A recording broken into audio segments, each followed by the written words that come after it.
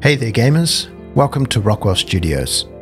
Today I want to tell you the story about how I made my first game, Potions. When I started the project, I was just a beginner, but I was determined to find out what it's really like to make an indie game. Not just start a game, but finish it. Like many, I'd always dreamed of making a game, but the reality is, developing games is a complex process and requires many skills, including writing code, which is something that I had never done before. But by 2020, I had started picking up the basics and tinkering in Unity. So when we were faced with a COVID lockdown, I thought, now's the time to try and make a game and finish it. The goal was to make something small, 2D, and above all, learn as much as possible about game development in the process.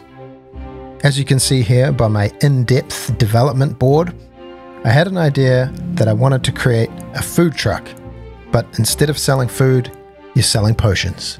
That same day, I started making notes for what would be something called Spellcraft Potions for Sale, which I'd shorten to Potions. The only real way I was going to make a game was by using an existing game engine, so I went with Unity. After completing an in-depth design document, I started with the first sprites. My girlfriend jumped on board at this point and started helping out with some of the background sprites, and also she drew up a bunch of different ingredients. The first script I worked on was a drag and drop mechanic that would allow me to pick up ingredients and potions and throw them around. Here you can see the first recorded gameplay. You can grab ingredients from the drawer, throw them into the pot, and if you get the right combination, you can make a potion and serve it to the customers that didn't exist yet. Then one night, I awoke from my slumber, realizing, wait a second, I've seen this before. It had been nearly 20 years since I had played the game Legend of Kyrandia. And in this wonderful point-and-click adventure by Westwood Studios, there's a scene where you go into a witch's hut, and there she has a cauldron. You put different ingredients into the cauldron, and it changes the color of the liquid inside. Then you grab your bottle, and you fill up your potions. It even has this crazy glass tube that I had somehow drawn almost perfectly without having looked at the reference material for 2 decades. So next time you think you're having a great idea, just remember, you probably stole it from somewhere. Accidental sprite theft aside, we carried on with the game, updating the sprites in the gameplay, and it's humbling to know we never even got close to what Westwood Studios was doing 20 years ago. As you can see here, I didn't let perfectionism get in the way. To be honest, anytime I got anything working, it was like a miracle. I was really getting hooked on this game development thing. The next thing we needed were some customers, and here you can see the first human character in all his glory. We changed him. But the dwarf, he stayed the same right till the end. Customers order a random potion, and you have a certain amount of time to make them before they get angry and leave. Picking up ingredients one at a time was no fun, so I made this really janky telekinesis spell that allowed you to pick up multiple ingredients at once and chuck them in the pot. After 6 weeks of development, Potions was starting to take shape in its own unique way. Because this was an experimental project, anytime I came up against something that I didn't know how to do, I decided to take the time and learn it. Staples such as menu systems and loading and saving the game. I added this ledger that popped up at the end of each day to show you how you were doing. Also, there was a map with 4 different regions that you could travel to, and here you can see a little frog going crazy. In each region you would find new customers, new ingredients, and new recipes to learn. There were special customers, holy acolytes and evil agents that would give you a random recipe that you had to make, and they would either bless you or curse you. For the intro of the game, my girlfriend drew an exterior of the potion cart, and I added this terrible logo, which then I updated. While it wasn't perfect, I had spent around 4 months on Potions, and at this stage I thought it was a fun little game that maybe I could publish on itch.io and move on to the next project.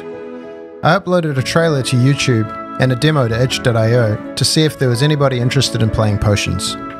A few people did play the demo, and those that left comments left really positive comments. It was very encouraging.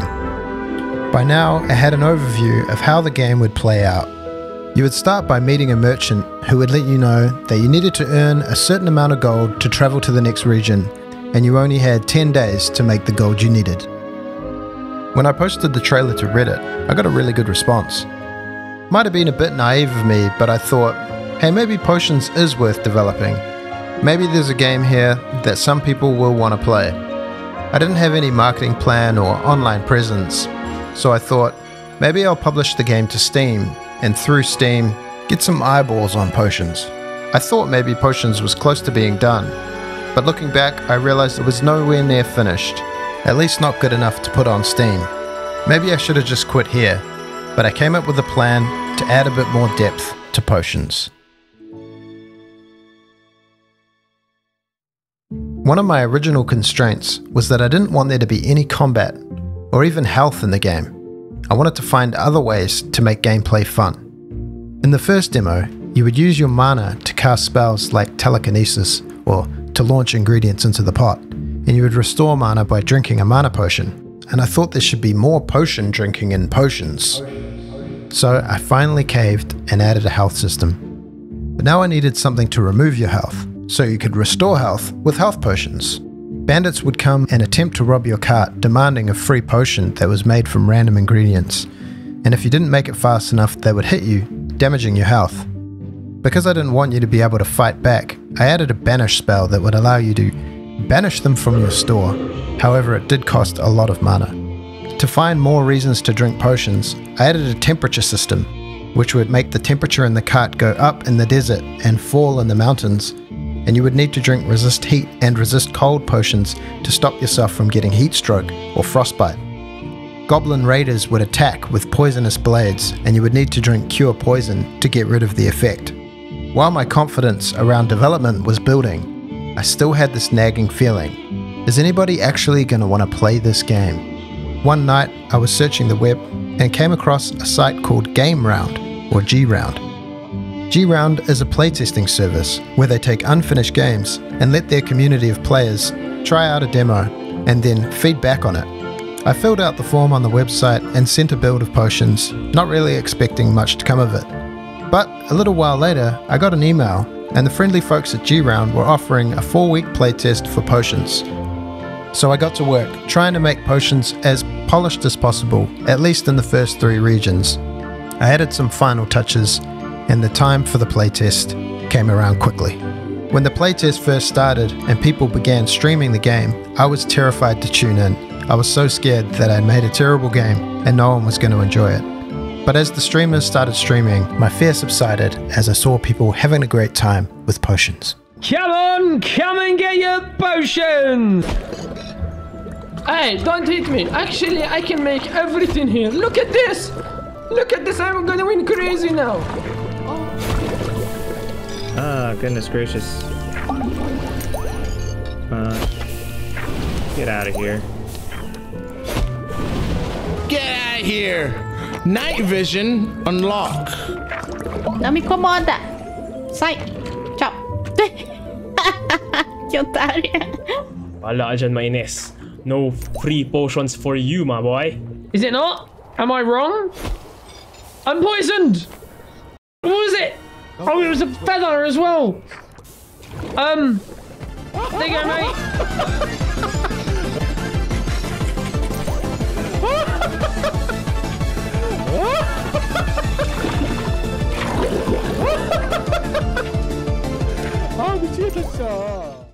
The G.Round community was awesome. A lot of people posted VODs and streams, and reviews started coming in from all around the world. When I was designing Potions, I thought people might see it and think it's a bit of an easy casual game. So I made the game quite difficult to the point where I had a hard time beating it. But that translated to new players finding it almost impossible to beat. So after a few patches and 4 weeks of playtesting, I received some invaluable feedback about how people found playing Potions. Most of the feedback was positive, and a lot of people really enjoyed playing Potions. So I decided, it is worth finishing. I'm going back into development. Drawing on the feedback I received from the playtesting, I decided to change the overall font and a lot of the UI layout because people were having trouble reading the old font. After experimenting with an external package called Fluxy, which is a 2.5D fluid simulator, I added this really cool smoke to the cauldron that would react to the ingredients and the potions and change color with the liquid. Instead of buying recipes and spells from the recipe book, I added a shop where you could buy ingredients, recipes, spells, and even maps to different regions. There was now a limit to how many ingredients you could purchase in any given day, so you couldn't just make a gazillion potions. I wanted to make the overall game experience a lot more relaxed, so it was less of a race against the clock and more of a fun flow to the game. So the 10-day deadline to make gold to move on to the next region was removed. Now you could travel back and forth from region to region, buying spells, recipes and ingredients at your leisure. Well, not quite your leisure. I decided the main aim of the game now was that you had to get to the city in order to get a permit to sell potions, otherwise you'd be shut down. The time limit was much longer, but you'd have to unlock every region along the way to find your way to the city. Anyone who makes video games or attempts to make video games knows just how hard that can be. I was still making progress with potions, but there was no real deadline and no real end in sight. Every time I worked through my to-do list, fixing bugs, adding art, adding sound, adding gameplay, I'd find more and more things to fix, more and more things to add. It really felt like it was never going to get done. When I first decided to publish Potions, I had signed up for Unity's Pro subscription to get rid of the watermark. This was quite an expensive yearly cost, and the first 12 months of the subscription was nearly done. I only had a couple of weeks left before renewal. But by now I was pretty confident in my game dev abilities, so I said to myself, I'm gonna get this game done before I have to pay another year of that gosh darn subscription. So I cleared my calendar, changed my IDE theme for the 1000th time, and I got to work finishing Potions. It's amazing what you can get done when you've got a deadline, and that last 2 weeks was really the most productive of the whole project. My pacifist gameplay was finally broken when I added offensive spells to the game that you could use to combat enemies trying to attack your cart. I added a ton more drinkable potions that would counteract negative effects or give positive buffs, and a messaging system to let you know what was going on in the game. In order to flesh out the arc of the game a bit more, I added 3 dragon temples of increasing difficulty where you would go to face dragon priests in battle, and if you defeat them, you'd unlock essences that would help you make more powerful, more expensive potions. It really is hard to describe just how many things you have to do to finish a game, and even harder to know when a game really is finished. I guess that's why they say a project is never finished, it's only abandoned. And so I reached my deadline, and to me, the game was ready to launch.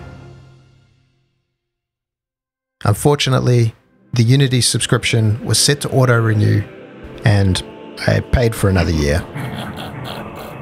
But realistically, there was no way I was going to publish a game and then never have a need to make another build again. I was always going to have to make bug fixes and patches and hopefully make more content for Potions as time went on. As I said, I never really had a marketing plan for Potions, and I knew this would have a big impact on how many people would learn about the game and discover it in general. But that was never really what it was about. It was about starting a journey, walking every step along the way, and hopefully making it to the end.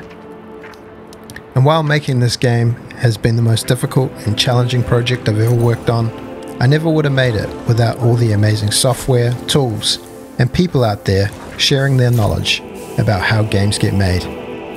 I didn't want to make a devlog along the way because I wasn't confident enough in my abilities, and I didn't want to make any promises I wasn't going to keep. But now that I've finished the game, I do have the confidence to say, here's a game I made, and I'm really proud of it. And if it's not your cup of tea, well, I'm glad you stuck around to hear my story anyway. So here we are at the end of the journey. But really, I hope it's just the beginning, because game development is something I've fallen in love with, and something I want to keep as a big part of my life. Potions is available now on Steam or itch.io. I'll continue making games and learning about game dev, and if you do decide to buy the game, you'll be supporting me directly in my quest to continue the journey of learning the art of making video games. As I roll a few super accurate stats across the screen, I just wanted to say, obviously this video hasn't been a mechanical look at how games get developed, but more of an overview of the journey, what it's like to really go through the game making process. Obviously there's a distinction between in-depth programming and game design, and luckily because there's all this framework here these days, I get to just come in and start designing games without having to build everything from scratch. Even with all these advantages, I still thought the main thing I'd need for game development was going to be mathematics, code knowledge, and just big brain stuff in general. But really what it came down to was patience, persistence, and having the willingness to learn every time you come up against something that you don't understand, which for me was all the time. So if you're on your game dev journey, I hope you stick with it and keep seeing what's around the corner. Until next time, good luck, friend.